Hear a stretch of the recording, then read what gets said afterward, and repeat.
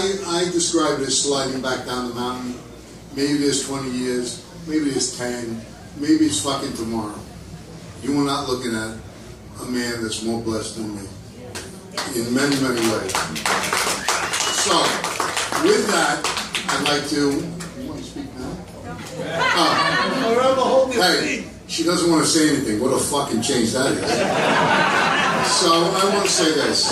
We were in for a spectacular evening with fantastic entertainment, a beautiful venue, with the people that I love most.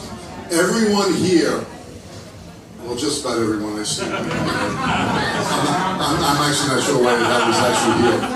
But just about everyone here, we have, if you think back, memories, whether it's frying turkeys, or New Year's Eve, or things that we can't speak about. A couple of you know what I'm talking about. I actually supported a couple.